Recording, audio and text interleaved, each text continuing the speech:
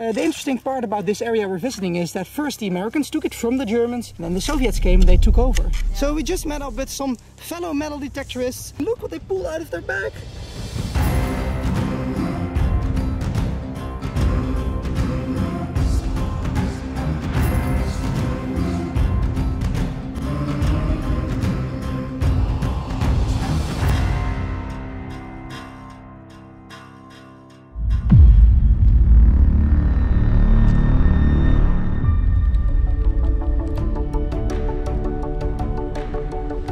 Good morning. Unfortunately, we do not have the weather gods on our side today, but we're gonna make the most of it anyway. Welcome to a rainy day on the eastern front of the Second World War. Made a long drive again. This time we're going to explore some new areas and some old ones. First off, a very neat Wehrmacht base right along the edge of these fields here. So we're gonna get out our metal detectors, see if we can discover some WWII artifacts, and we will make sure to share that with you. And yeah, see what the first finds. Wish us luck.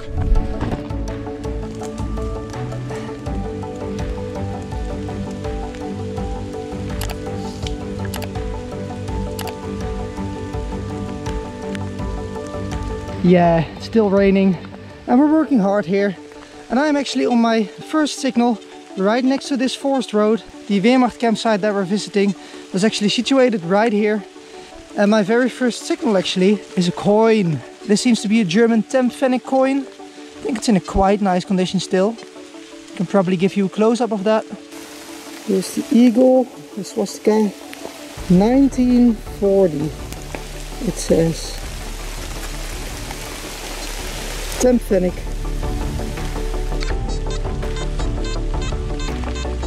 Very clear. 72 signal right there.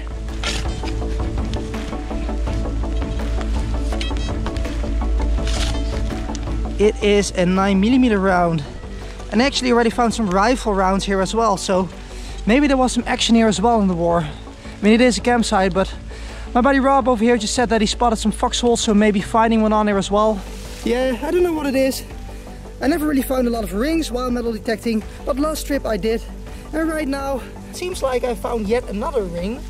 And I must say, it's a bit small. But I already called Faye over and she assured me that this is a ring. Maybe a woman's version, small model. Always nice to find jewelry, especially if it's related to soldiers or their loved ones from the Second World War period. That's the kind of relics that we like most. While I'm just finishing up the filming of the ring that I just found, and Faye comes walking over, points out this glass iron object. We are not sure what it is, but as you can see here, I don't know, maybe this is from maybe it's a scope from a sniper rifle or binoculars, I'm not sure actually. It's intriguing. Maybe the rest is still there. Right, I'm just being called over the radio by Rob that he found a Rijksarbeidsdienst porcelain dump. And Faye is still with me, so I'm gonna call her over real soon as well. As you can see, I nicely filled up the hole again where I just found that ring. And right next to it, my very next signal is something interesting as well. You can see it right over here. I seem to have found some sort of holy pendant. Look at it, it says Jesus. There's a holy image right there. There was some sort of ring on top to attach it maybe to a chain, bracelet of some sort. Maybe a soldier carried this from home, it was a personal item for him. This holy pendant actually has Polish writing on it. Maybe it originates from a Polish soldier that enlisted in the Wehrmacht. Right now, I'm making my way over to Rob, because he told me right next to the car he found a Rijksarbeidsdienst porcelain dump. And there you can see my car. And now we just gotta find Rob. Rob, back there. That's where the dump is. Sometimes we just happen to park right at the hotspots. We are exploring a new camp today, a new Wehrmacht campsite, specifically the Rijksarbeidsdienst was stationed here for many years. So I already found that ring, that pendant, and apparently there's porcelain here as well. Oh wow, that is a lot. Nice finds to discover here. There we go, Rijksarbeidsdienst 1939. That's awesome. We're using the probing stick as well to hear if there's more porcelain or glass in the soil. There's bottles here as well. Wow, this one says 1941, guys. Wow, well, that's spot on research again. Can't complain. Good start of the trip. There's more porcelain right here. That's great. Well, there must be more. So here's just a nice close-up. Got many calendar years. There's 1938 here, 1939, We got a piece here from 1937. Ooh, I really like these mugs. Just gotta find myself a complete one, I guess. The guys are usually doing a great job at that, so maybe they can help me out.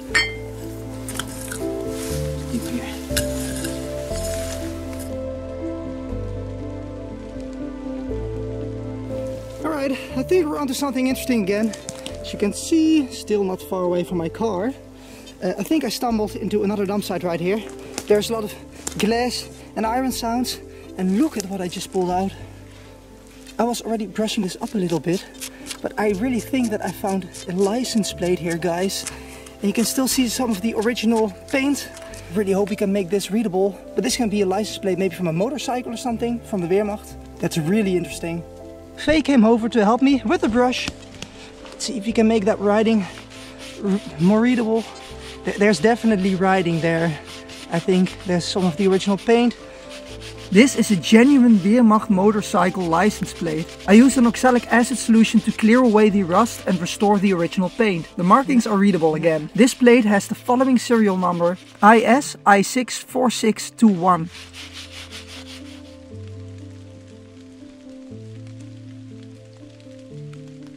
Running over to Bob right now because he shouted that he found a Soviet magazine. And it seems like they are working in a dump site right there. You found it in a dump, or? Yeah, yes. Wow. Look at that. Yeah, Soviet PPH? Yeah. Oh, that's awesome. I haven't seen that up close so far. And that's coming from the already porcelain dump. So it's all mixed up here. There's Soviet finds, there's German finds. That's really interesting. All the way down there from the dump pit where Rob just found that PPSH magazine, he shouted that he just found an American coffee ration bag. And there you can see soluble coffee product made in the USA. So the interesting part about this area we're visiting is that first the Americans took it from the Germans, and then the Soviets came and they took over. So history is all mixed up here, as you can see. There, Nescafe coffee, because we're finding Soviet, American and German relics here. This place is awesome.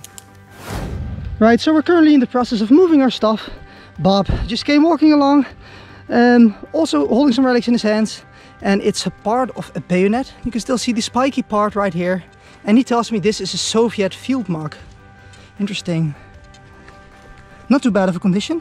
Nice find. Also Soviet stuff here, quite a lot. That's really interesting. Rob is building up the tension because he points out that all the way down there in that dugout could be a complete plate. Let me just get you down there. And there we go, 2 meters down. There in the middle of the screen. You can still hear me from up here. There is a plate and we hope it's complete. There is movement there and Rob believes it is a complete plate. There we go, down there. It seems to be complete. I agree. We should pull it out.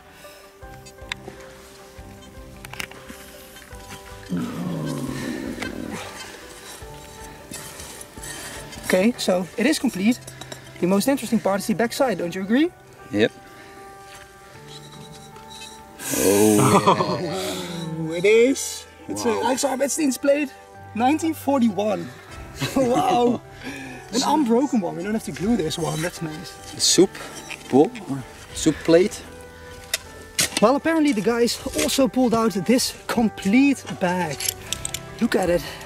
I'm not sure if that is a German, maybe it's a German backpack or some pouch of some sort, that's for sure. Maybe somebody can tell me exactly what it is. Maybe they had some maps in here, like tactical maps, binocular case, something like that. Maybe this was on a horse, on the side of a horse. You can tell me. I'm not an expert at these leather pouches, but they are cool. Good morning. Second day of this adventure. The weather finally cleared up. Back at the WWII campsite. It's gonna be a beautiful day.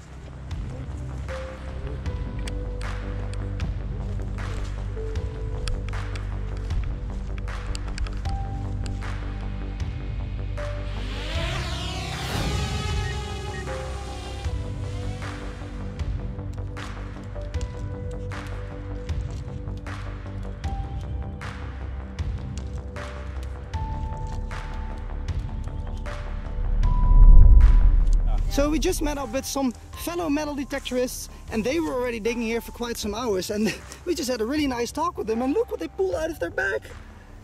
That's crazy. We just arrived, and this is a great sign, I think. They're also detecting this beautiful forest over here, and this is a cap eagle. In German it's a Schirmmütze Adler. So this was placed on a soldier's cap, and it's complete. There's the 2 pins still on the back as well. Now I'm getting nervous. I need to get out my metal detector and start detecting as well.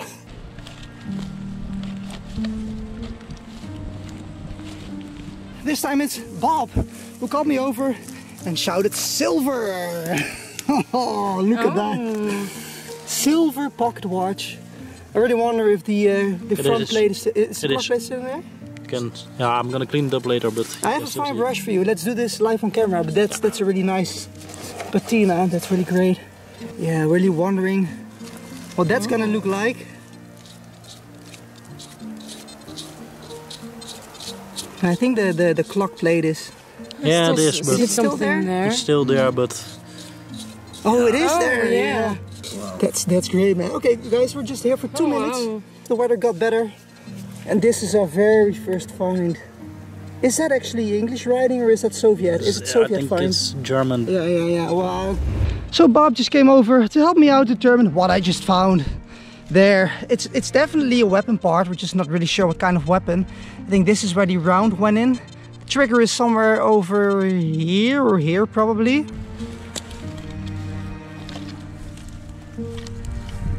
So here's a small update. We decided to put down our metal detectors for a second and I'll help out with this major dump site. Well, it was actually Rob who started digging a dump pit here, and as you can see, it's almost, let's say it's half his body length, so it's getting quite deep and we're still not at the bottom yet. And as you can see, Bob and Faye are working on their own excavation right there. And let me just walk you around here. This ditch continues up there, and that is where I started my excavation at the end of this dump site. And as you can see here, there's all sorts of white ashes here, burnt layers, porcelain bits everywhere here. And I just pulled out a German canteen bottle cap. Very recognizable. Really curious what I'm gonna find more down there.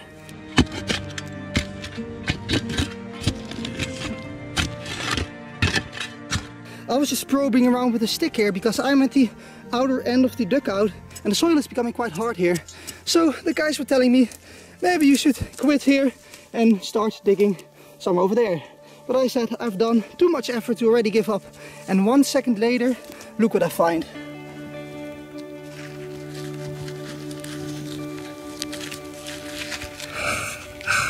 It's a belt buckle, guys. Okay, it's made from iron, so it's not in the best condition. But this is a belt buckle from the Wehrmacht. The backside doesn't look that bad. We're probably going to be able to make out what kind of belt buckle this is. But that's always an amazing find. Let's hope the eagle is still visible. Let's see if we can clean this beauty up. Alright, let's first brush it up with a soft plastic brush. These iron buckles, usually they can be difficult to recognize. I think it's a regular Gott mit uns Heer belt buckle. It turned out to be a World War I Imperial Army German belt buckle, a rare and unexpected find. You can just make out the crown that used to be on the front plate of the buckle.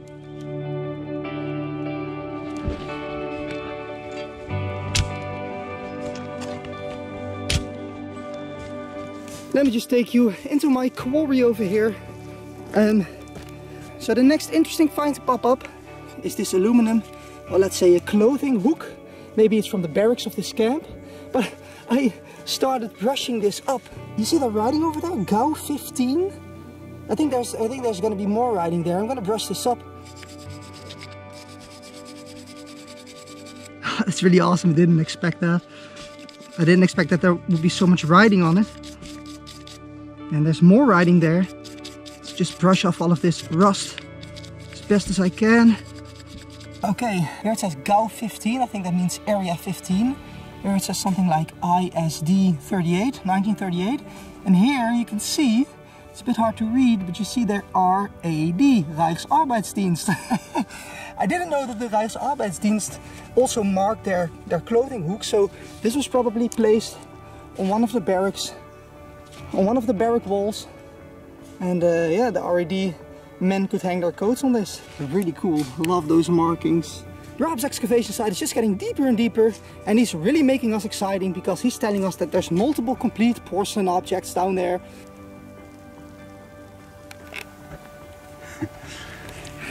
Well, it's not broken. That's already quite some prestige right there, to pull something like that out of the hole without breaking it.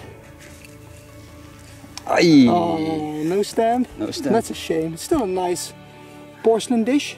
Right, so I decided to grab my detector and check all of the excavated sand to make sure we didn't miss on any nice high-pitched signals like metals, coins, you name it.